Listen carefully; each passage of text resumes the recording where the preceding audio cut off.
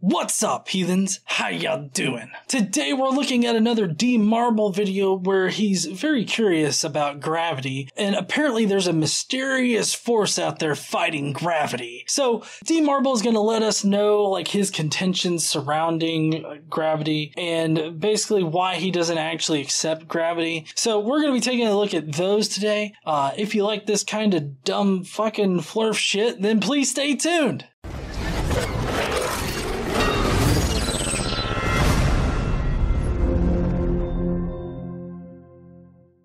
Okay, so this very first part here is coming from an old show. I don't know if it's like, what Little House on the Prairie or something like that. I don't know. It kind of looks like that era and that type of show. So now cue D Marble. All right, so I want to talk a little bit about that phrase that we get so often. You know, if it weren't for gravity, we'd all go flying off into space. As ridiculous as that sounds, there are still adults, supposedly rational thinking adults, that still say that exact same thing.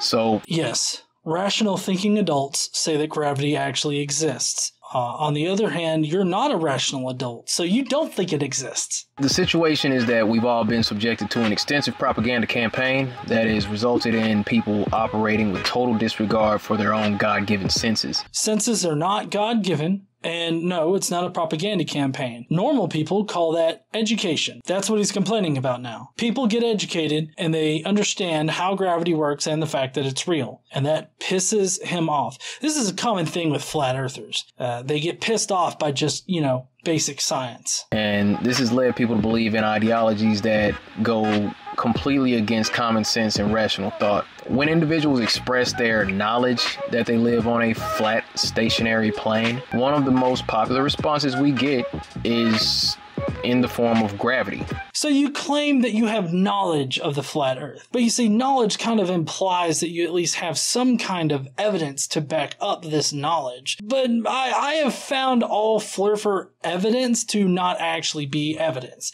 It's a lot like the evidence for God. While true, you're presenting it as evidence, it's not actually evidence because it doesn't actually prove your point. And gravity is used to explain away everything that makes absolutely no sense in relation to your day-to-day experience. It's the glue that holds this whole thing together. No, gravity is not the glue that holds everything together. There's a multitude of working gears in the machine that you could call reality. So to single out one particular principle of reality and say that that is the glue that holds everything together is very disingenuous. So we were all programmed to believe in gravity, and we're told to respond by explaining gravity and saying that gravity is this amazing force on Earth that pulls everything towards the center of mass from all directions. And by all of this, he means that people are just taught. We're not programmed, we're just taught about gravity, how it operates. All the principles used to explain gravity and how it works actually work out and actually give us a working model of reality. So really, it's only you that seems like the irrational one at this point. This infers that when people say that believe in a globe, that there exist people thousands of miles beneath your feet who are walking, driving, riding bikes, flying airplanes, finding love and loss, experiencing tragedy and hope, all while living their entire existence upside down relative to their position. So this is just a poor attempt at an appeal to emotion fallacy here, because he's tried to appeal to your emotions by saying they're finding love and loss and all that. None of that actually matters when you're concerned with the shape of the earth. Now, what he's actually doing here is taking a reference frame and applying it to a different place on earth than the reference frame is applicable to. So basically, my reference frame from where I am in North Alabama, he wants to use that reference frame on the other side of the globe directly opposite to me in a three-dimensional space. The problem with that is that my reference frame is only going to work for me because of the subjectivity of up, down, left, right, all of that. Now he's speaking of this reference frame from a completely different reference frame that's outside of the Earth system. I mean, he's really being disingenuous here. He's confusing people with what he's trying to talk about. And when people say that, I don't believe that they're really thinking that deeply about what they're saying. Wait a second. You're telling me I'm the one that's not thinking deeply? Whew. Honey, he needs to turn his self-awareness up a little bit. And what you're seeing here is a visual demonstration of just that. I know, it looks silly. What the fuck? Honey, he's got a video of him standing next to his van, and he's flipped it 180 degrees to where it looks like he's standing upside down. Yes, honey, it is stupid. He thinks that he's proven that it's ridiculous to believe that we live on a globe Earth, when in actuality, all he's proven is that he knows how to flip video in his editor, and he doesn't know how gravity works, or how reference frames work, or how anything in physics really works. That's probably because he thinks that it's all like, programming and propaganda and shit. Basic education. But we, globe skeptics or flat earthers, we're not the ones that believe that this nonsense actually matches up with reality, just because that's what we're told. Except that it does when you apply the correct reference frame. So, thanks for playing. If you believe that gravity's strong enough to be pulling everything towards the center of mass, and let's go ahead and take a look at this example. So gravity is dependent upon the two masses in which you are measuring the force of gravity between. So like between that van and the Earth, you're going to have a much greater force of gravity that's holding that onto the Earth than would be D Marble standing next to it. But it's very dependent on the mass of the object that you're measuring. The mass of the one object and the mass of the other object. Also the distance between the center of the Earth and that object. That's why I like to use the whole example of weighing yourself at the bottom of a mountain and then weighing yourself at the very top of a mountain. Now, going up so far, you're only going to be able to really detect like 2/100ths of a pound difference, but it's still a difference that directly maps to our force of gravity equation. So what he has to do, and he's not going to do, is prove how that equation fails at some point in reality. And the fact is that he actually can't.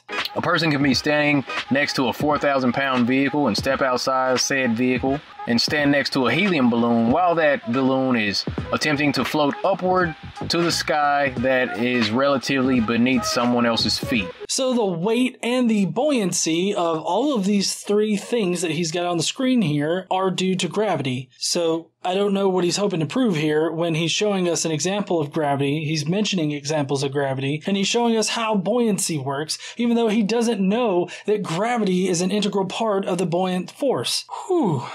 People believe that gravity is strong enough to hold this 4,000-pound van to the ground because that's what you're seeing right here. The gravitational pull is supposedly holding the van on the concrete, keeping it from flying off into space. The fact that you said that it's 4,000 pounds gives you the indication that yes, gravity is strong enough, because gravity depends on the mass of the two objects that you're measuring the force of gravity between. And then you're going to have these so-called experts on the internet who would shrug that off and offer up word salad, pseudoscientific jargon, word trickery. Wait, honey, who's using word trickery? Is it me or is it him? Because he doesn't even know what the fuck he's talking about. Nobody knows what the fuck he's talking about. So it's not me that's confusing people. It's not me that's using pseudoscience. The fact that you don't think that gravity plays a significant role in measuring the weight of something or the buoyancy of something indicates to me that you're using pseudoscience. To confuse people using terms like selective gravity to explain away these things that have no relation to reality.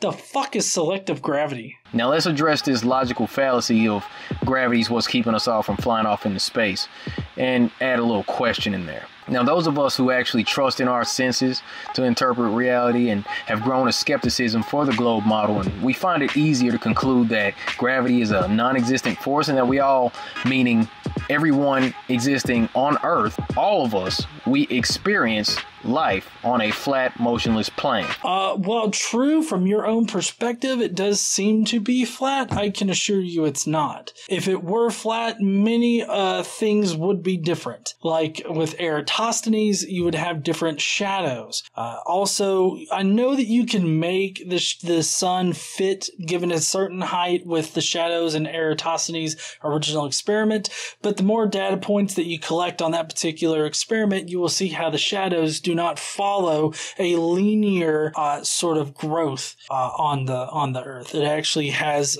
more of curve kind of distribution. A lot of things would be different if the Earth were actually flat. You don't have any evidence of this. You just say it. You lazily just say that gravity doesn't exist. And it's the exact same thing with all the rest of your shit. We all walk around upright at a 90-degree angle on this vast, flat plane. Nah, my uncle, he walks around at a 35-degree angle. Just like we all experience every day of our lives.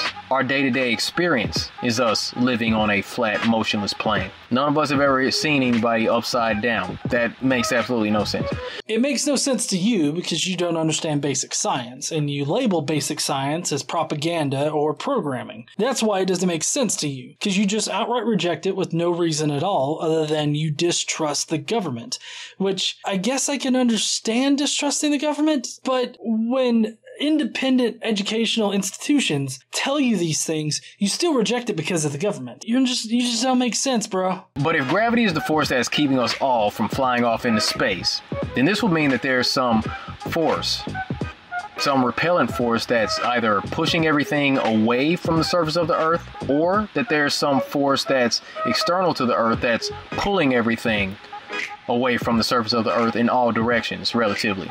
Well, there's nothing pulling us away from the Earth, but there is sort of this imaginary force called the centrifugal force that's caused by the Earth rotating. And I say that it's imaginary force because it's not actually a force necessarily. Your relative position here on the face of the Earth is a product of the forces acting upon you. So for one thing, you have Earth's gravity, which acts on you with a very specific amount of force. 9.8 meters per second squared is the acceleration. Now, the centrifugal force pushes out by way, way less. Like the gravitational force of the Earth far exceeds the centrifugal force that we feel. So that's why we stay on the Earth, and that's what this teacher is actually talking about. But you want to make it out to be like it's some mysterious force out in the universe, woo, that is pulling us off the Earth, and that's not what happens. This would mean that there's some force that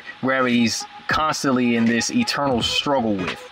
Yeah, the centrifugal force, at least here on Earth. Out in the universe, I mean, it's really just gravity against gravity. One thing's gravitational effect has an effect on other things' gravitational effects or their position in the universe. So, I mean, you have to think about the reference frame that you're in. So right now, centrifugal force and gravity are the things going in opposite direction. But then again, I mean, you don't understand basic science, so...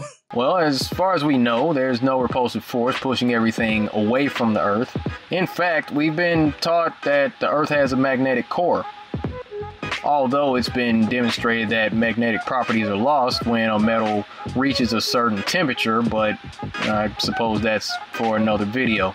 I would love to tear you up about how our core is made out of iron and that it runs at a temperature of about 5,700 degrees Celsius. Now, due to the crushing pressure of gravity at the center of the Earth, it actually prevents this iron core from becoming a liquid and remains a solid. Now, in the outer core, what you have is varying layers of different metals, and these metals are rotating around with the Earth's rotation. This in turn creates an electrical current, which creates our magnetic field. So it's not that the core is magnetic, it's that the core creates an electrical current because of the spinning liquid metal at the center of the Earth that then creates the magnetic field. And as far as the external force pulling things off the Earth, that gravity's supposed to be constantly fighting against, well, some people would say that's the vacuum of space and, attribute all that to this infinite vacuum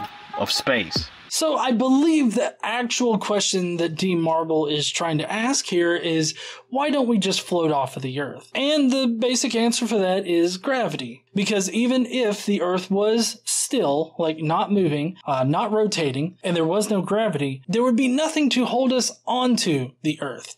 So we would essentially float off into space or whatever. That's the actual question that he's asking here, but he wants to make it out to be more magical than it actually is. I think explaining the centrifugal force to him, or even the centripetal force, would be way too over his head, and he would just consider it to be scientific nonsense programming propaganda. But it's been demonstrated and it's been discussed at length by other content creators that the idea of an enclosed system existing next to a vacuum without a physical membrane or a barrier between the two, that's a physical impossibility. What he's making reference here is to the Flurfer's claim that the second law of thermodynamics disproves that the Earth exists next to a vacuum, being space. When in actuality, their understanding of the second law of thermodynamics is flawed because they do not factor in the effect of gravity in this situation. If you actually use the globe model and you factor in gravity, it is easy to see how the Earth can retain an atmosphere because of gravity. But it's essential for their particular model or their particular presentation to say that it's impossible for the Earth's atmosphere to exist next to a vacuum, even though vacuums don't actually suck. But good luck trying to tell them that. So to summarize, if you believe that gravity is the force that keeps us all from flying off into space, then that means that there has to be some force that gravity is perpetually counteracting, that's either pushing us away from the surface of the Earth or that's pulling us out into space, off of the face of the Earth. So the question is, what is that force that gravity is constantly battling against? Well, there's two answers to this, like I've said this entire time, and this is kind of a summary of the video. The one answer to his question is the centrifugal force. It is an imaginary force that is pushing us off of the Earth. But gravity is much greater and counteracts this centrifugal force. The other answer to his question is that gravity is what holds us onto the Earth, because mass attracts mass. We are held against the Earth by gravity. If gravity wasn't here, we would most definitely fly off of the Earth, regardless of whether or not it rotates. Thank you, heathens, for stopping by and watching me rant against D Marvel here. If you will, please go down below and leave me a comment with what you thought about his bullshit. It would help me out greatly if you smash that like button, shared this out, and subscribed if you like this kind of dumb shit. Don't forget to stand up and use your voice, and I will see you heathens later.